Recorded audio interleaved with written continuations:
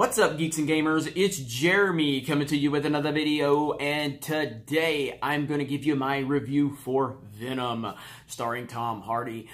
It will be a non-spoiler review, so don't worry about that. I'll be very vague. Before we get started, I got to show you this. I got this at Disneyland yesterday. I'm feeling pretty good about myself. Oh, yes. Yes. Is this not awesome?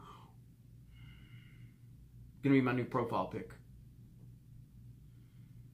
That good? That good? Anyway, that's what I want to do right now. But anyway, alright, so, Venom.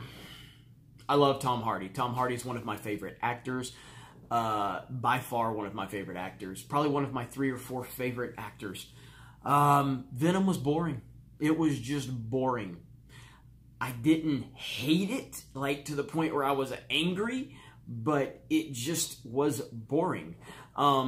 I cared about nothing in the movie outside of Eddie Brock, and when Tom Hardy is there, it's watchable. It's still not great. I mean, Tom Hardy's definitely the best part of the movie, but it's still just boring. I care about nothing.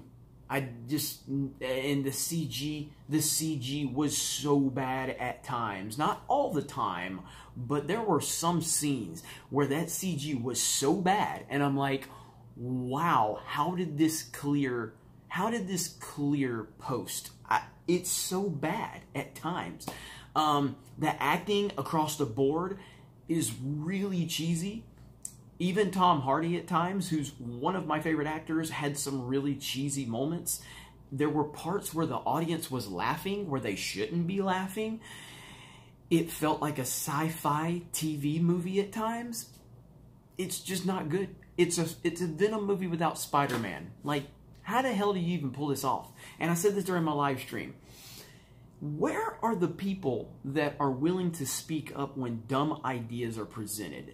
Where was the person in the boardroom when they pitched this idea of a Venom movie without Spider-Man? Where was the one guy to say, guys, that's a terrible idea? Apparently that person didn't exist. This was a bad idea. It's not a good movie. It will probably not make a lot of money. And I feel bad for Tom Hardy ultimately, because I love Tom Hardy, and he did the best he could, but it's just not a good movie. It's very boring. There's no reason to care about anything that's going on in the movie. There's no reason to care about the villain. There's no reason to care about Tom Hardy and his relationship. There's no reason to care about any of these things. It's really disappointing. I wanted to like it. I remember seeing the first trailer, and I'm like, okay, that looks okay. That looks okay. The second trailer is where I started seeing the cringe, and that's exactly what we got. There's just a lot of cringe into it. And if you take Tom Hardy out of this movie, I can't even imagine how bad this movie would be without Tom Hardy. Like, he's the saving grace. He's the only thing that's watchable. And he's on screen, obviously, the majority of the time, so, I mean, that's good. But, yeah, it's just... I saw it in an awesome IMAX theater here. I was in Irvine. Awesome theater. Unfortunately, I wish it would have been a better movie. But overall, I'm going to give Venom a 4.5 out of 10.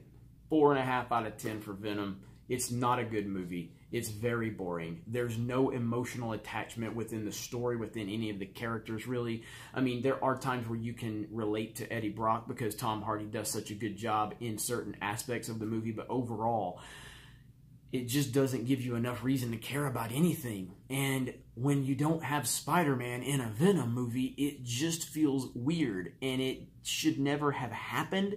Also, again, I'm not a big gore person, but it's a Venom movie. You should have made it rated R.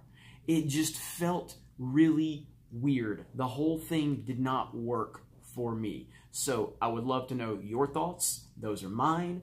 If you're on the fence with this movie, I would recommend not going to see it. But if you have already determined that you want to see it regardless, then by all means go see it. And if you think I'm wrong, I respect that. It just didn't work for me, and I wanted it to. So other than that, you guys have a great day, and we will talk to you later.